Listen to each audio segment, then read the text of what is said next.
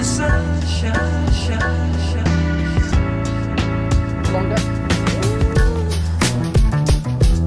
This is where it gets complicated. Just penetrates the surface of the water. That's fish.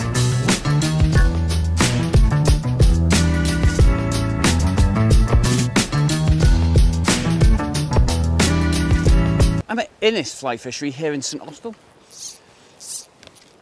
fishing the 9-foot 5-weight technique rod and a new anti-wake hover tip. 2 foot of the tip just breaks the water surface and sits there. I'm pulling 2 flies. Top dropper is a cormorant, point fly is a small goldhead cat's whisker. Just underneath the surface there, I can just see it. Nice, nice. You don't want a fly line to make a wake. Okay, if it creates a wake on its retrieve, I think it's, oh, I know it scares fish. Nice little ripple, cloud cover, October. What could possibly go wrong? Pull those, get those underneath the surface. Stand to the left so you can see me. Yeah, that's nice. That tip, I haven't allowed the tip to quite break the surface because as soon as it's landing, I'm retrieving. So it's acting as like a, I don't know, an anti-weight line.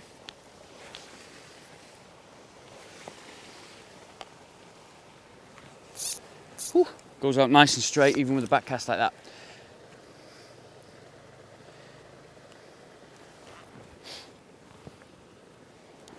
Just gonna let that tip of that fly line just break the surface of the water.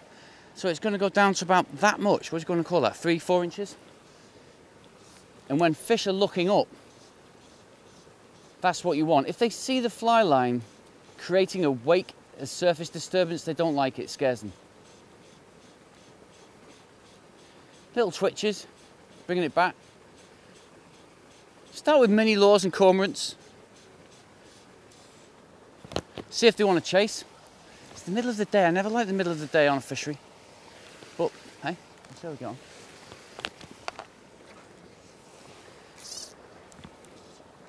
Nine-foot 5-weight technique. Very sort of fast recovery, but it bends a lot. It bends a lot. You need a rod to bend a lot. It's my mantra. You should know it by now. Rods should have a lot of feel in them. When you're playing a fish, if a rod's too stiff, you lose it. It's as simple as that. Yep, that cat's whisker is literally 4 inches below the surface, exactly where I want it. It's quite a long-headed fly line, this. What it means is I can make a long cast, watch this now, and it remains very stable, so it turns over a longer leader, so I can fish 2-3 flies with these. This is the new Sunray hover tip, midge tip, whatever we want to call it. 2 foot of the tip just breaks the surface of the water to fish those flies in the top 4 inches. So think spiders, think rising chironomids, think anti-wake tip for lures, cormorants, things like that. The top 6 inches, this is what you want. If you've got a full float and you're retrieving, pulling, quite often creates a wake. I think that wake scares fish, but I know it does. Actually quite warm.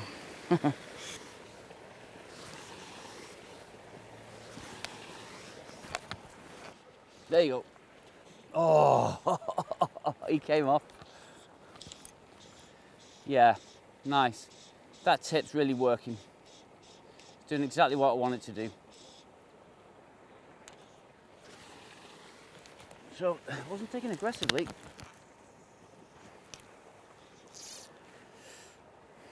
It's got a longer head on it. It's about, I don't know, maybe 60 foot in total. Tapers are what we call compound tapers, which means they're fancy basically. They go like that, and it sort of modulates. I use this analogy of, remember Mousetrap, the board game, dropping a ball bearing and it like that. That's what the energy does on this line. The game's Mousetrap. Build a contraption to trap the other mice, but don't get caught yourself. Turn the crank, give the boost. Suddenly, we're down the chute. Move the hand, the marble drop, the diver foot. We just can't stop. This is zany action, a crazy contraption. The fun is catching. You wanna bite?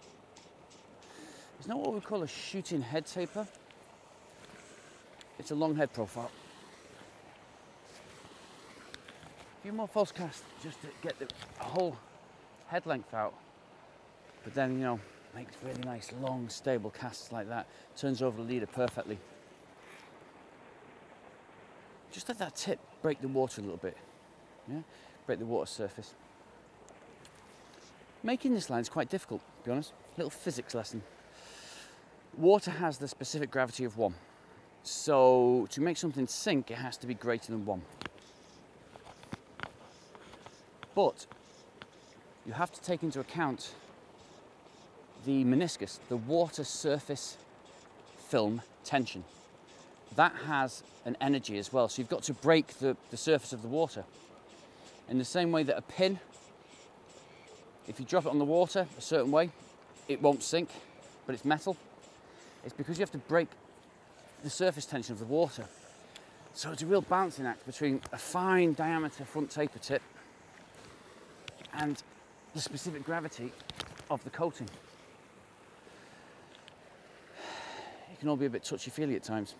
Believe me, the factory will not thank you if you ask for multiple different designs just to get it right. Oh, it's not quite. Oh. They won't thank you for that, trust me.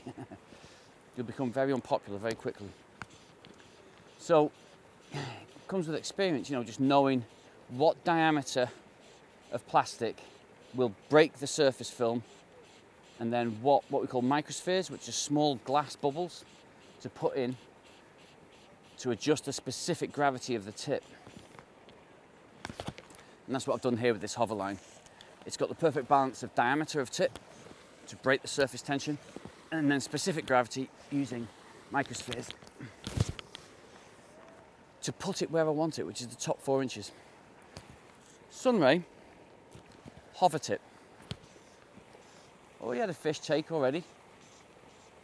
Wasn't really concentrating, so I didn't strike very well.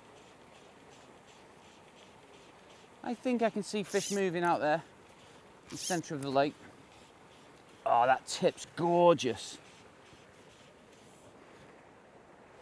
Just the end of that line, that fly line, it's just breaking the surface in a lovely, gentle sort of, stop standing on your line, lovely, gentle arc. I've got a weird back cast here. I have to punch it high to get it out like that.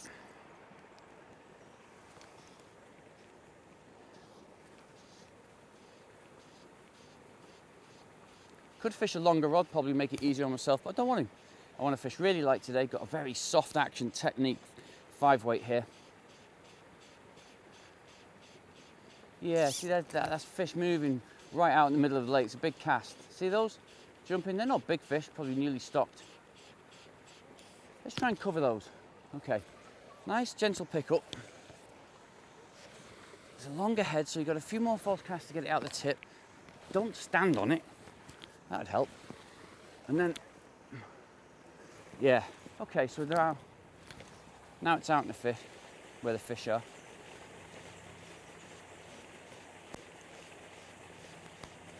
I expect a fish here, to be honest.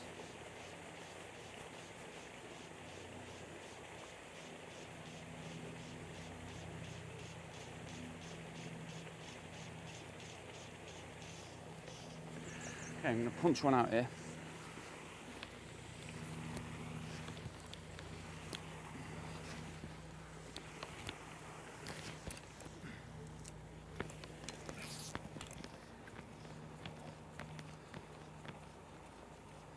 Well, I know that's covering the fish. Just not sure if they are taking fish. When you see fish sort of doing that, they're not really taking, they're doing something else. Oh, there you go.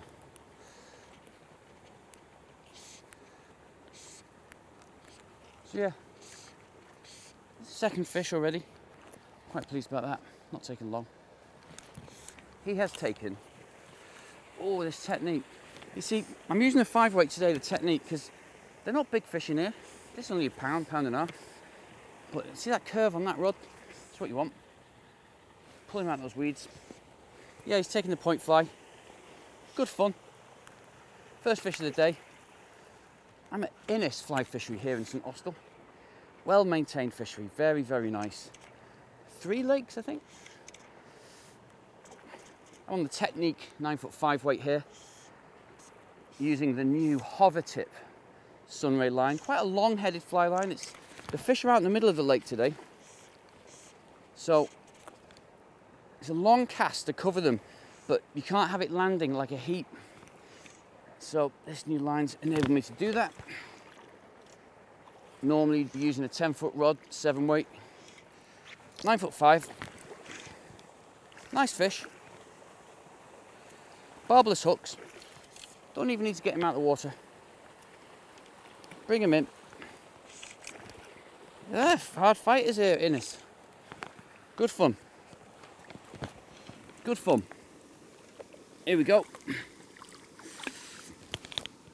As I say, no need to even get him out of the water. There he is, away he goes. Okay, great, good fun. 9'5" weight Technique. The new hover tip, long-headed fly line from Sunray. It's enabled me to cover the fish that are right out in the middle of the lake there. It's a big cast, I'll say, it's a big cast, it is. But it got me that fish. Do it again. Oh, that's great. That fly is exactly where I want it to be.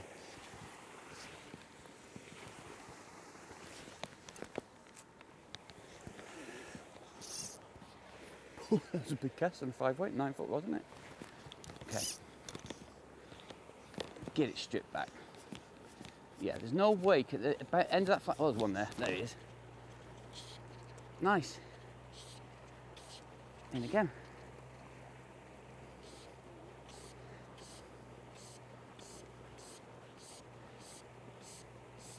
Great fun. Loving this line and this outfit. End of October. Nice.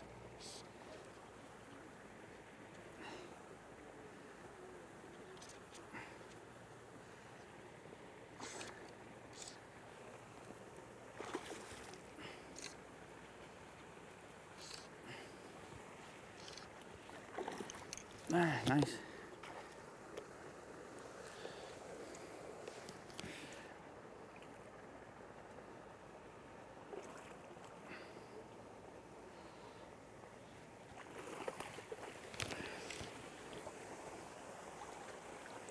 Really bend into a fish. As long as the rod has got shock absorption, you're not going to lose the fish.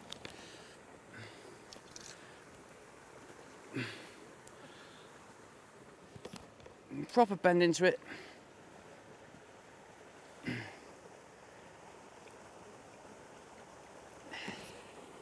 Nice fish.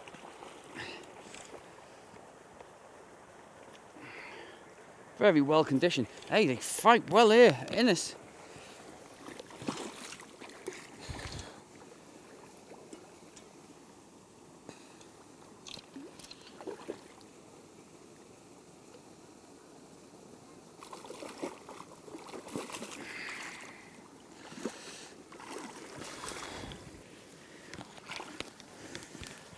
Don't need to get him out of the water. Well, I don't anyway. Okay? Nice, nice, nice.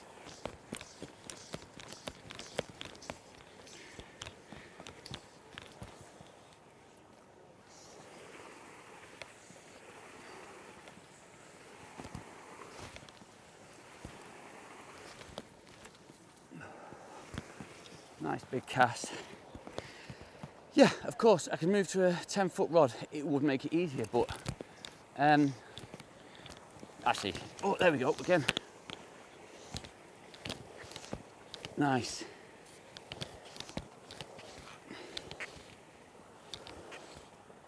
Nice.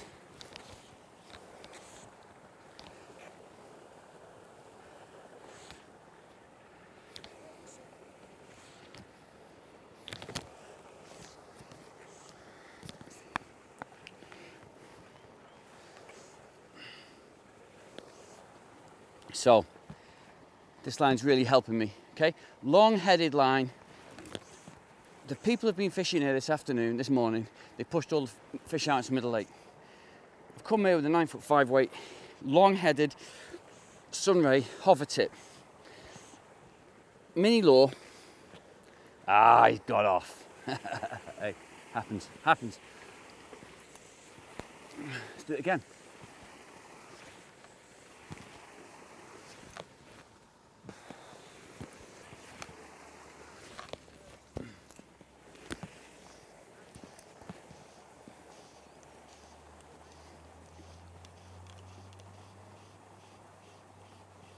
Yep, there we go. And again. Ah! He's off.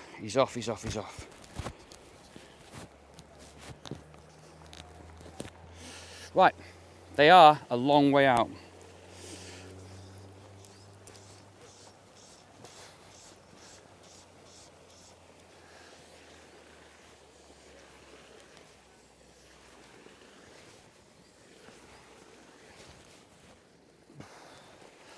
Ooh, it's a big cast. Big cast.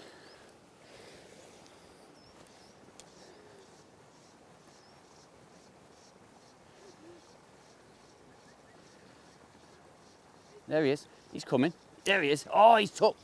He'll come back. He'll come back. He has to come back.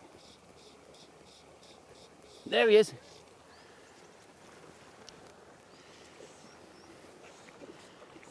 Oh, yeah. Woo! Fucking hell.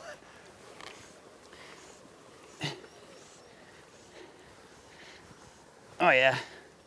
Good fun. Good fun, man. A lot of good fun. As I say, could swap to a heavier rod longer. Ooh.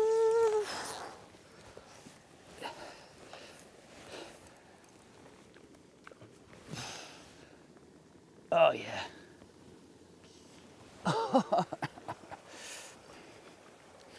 In England, we call that a builder's bum. What you just saw there. Nice, good.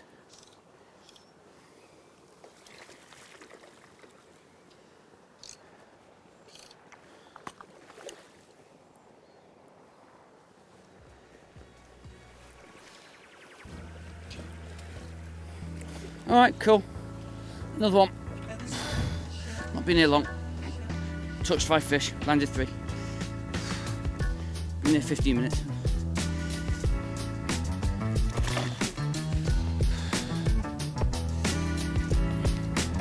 Go again. Ooh, good fun here at Innis. Loving it. Ooh. Why? What? Just talk. This rod, honestly, feels like a 2-weight. It's got shock absorption. You're not going to lose the fish. Look, there it is. That's our first ever fly line. That's in a box. That's often, mostly, how fly lines come to you.